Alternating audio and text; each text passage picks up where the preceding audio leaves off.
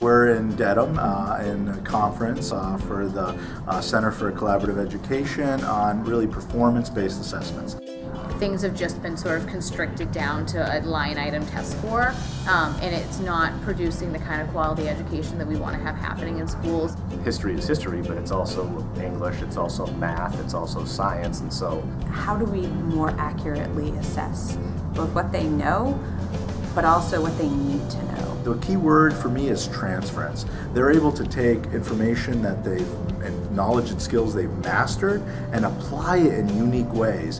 By having teachers involved in creating the assessments that might be used, then they get their voice back into it.